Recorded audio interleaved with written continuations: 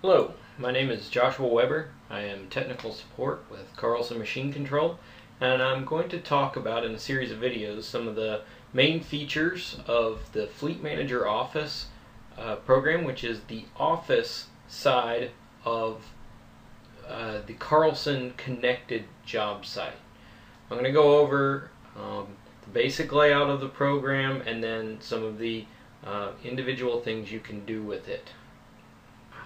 As you can see, I have the Fleet Manager Office program open. You can see in the middle of the screen we have a plan view, a DWG file loaded as the mine site here. You can see the individual machines, where they are on the site. On the left hand side you can see a site information pane that gives information such as northing, easting, the existing elevation and the design elevation. You can see that my mouse went over one of the machines, and when we panned over a machine you can see which vehicle it is, what type of site it's on, what fleet it's in, and the other general information about that machine.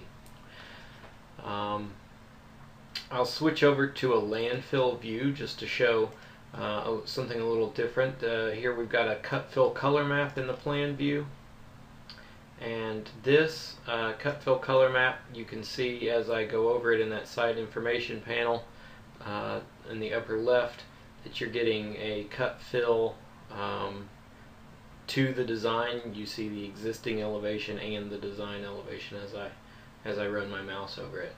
And then the cut fill, the green shows on grade within tolerance, the blue is a fill, and then the red is an overfill. And those tolerances are all configurable.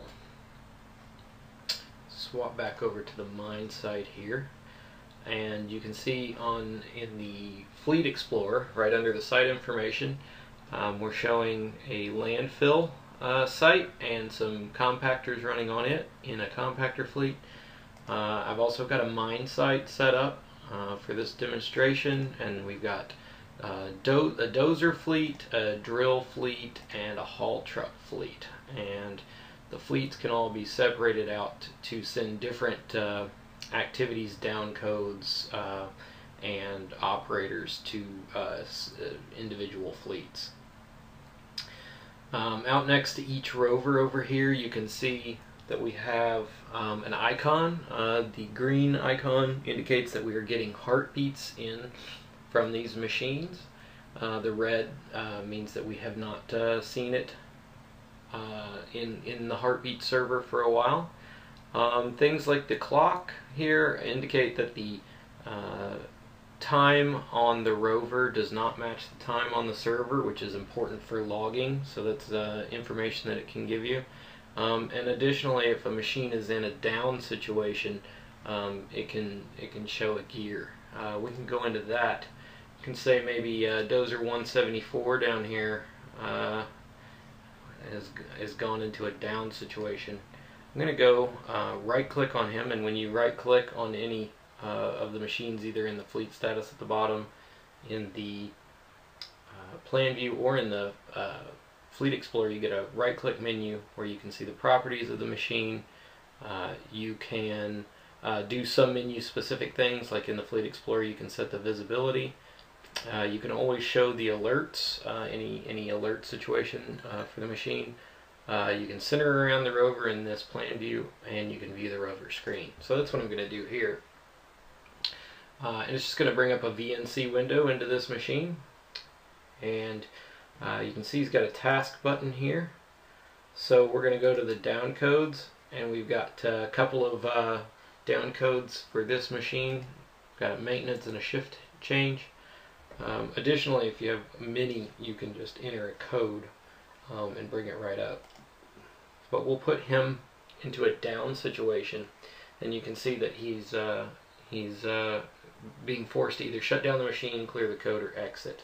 And you can see over here in Fleet Manager Office that he's gone into a down situation.